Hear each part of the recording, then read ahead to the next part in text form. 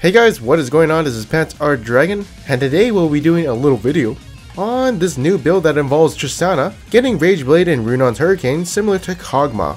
Now a lot of pros have been talking about it and using it, and it's definitely really interesting because this build on Tristana is kinda weird. As you expect her to go the Infinity Edge, Phantom Dancer, or Static Shiv build, but apparently not, and this build might be the optimal build for her. So I tried it out, and I just want to give my thoughts on it. Also, this video will be sponsored by Pro Guides. Check them out for all your rank game needs, and their little new chat feature where you can talk to people and get questions answered. And so with all that being said, let's get started.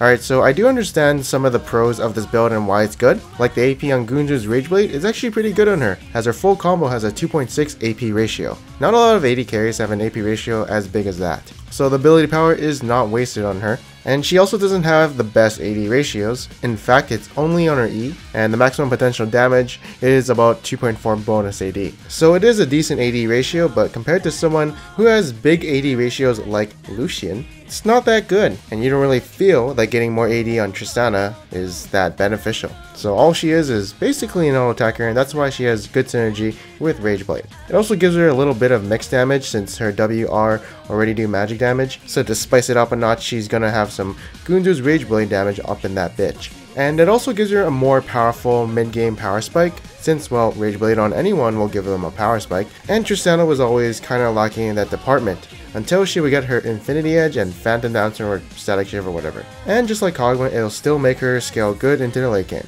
It's also got a lot more burst, so when you decide to jump on someone with your W and you're just using your abilities, you will have quite a bit of unexpected burst. And you know, that's how your enemies like it, unexpected. So yeah, it's good to surprise people with a bang.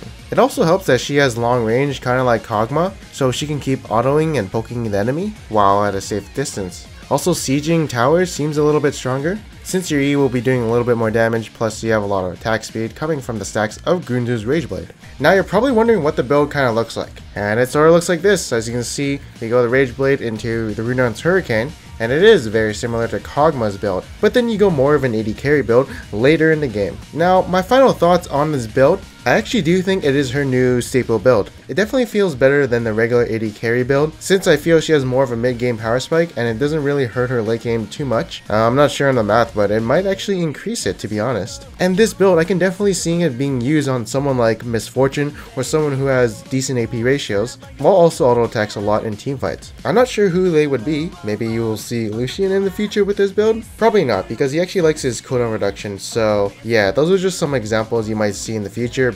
And I wouldn't be too surprised, actually I would be pretty surprised if I saw it on them, to be honest. But this could be a new meta thing, who knows. Now you're probably wondering, is Tristana OP because of this build?